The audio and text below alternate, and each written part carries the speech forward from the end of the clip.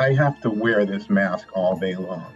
I'm not allowed to walk around the hospital without this mask, and I'm given one for the whole day.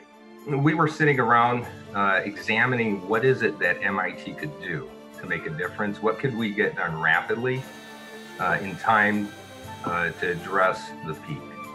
And face shields was one of those things. Face shields are important because not only do they protect people that are caring for others, they also protect masks. And we all know that masks are in short supply.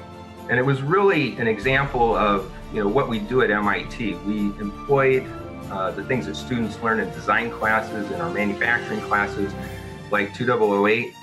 And to be honest with you, we went from idea to sketch to calculations to CAD and then fabricating this thing in less than 2 hours. And I'm happy to say that this project has been scaled up to mass manufacturing. MIT has partnered with the manufacturer to donate the first 100,000 of these in the local Boston area and other hard-hit areas across the country. This is what we were made to do.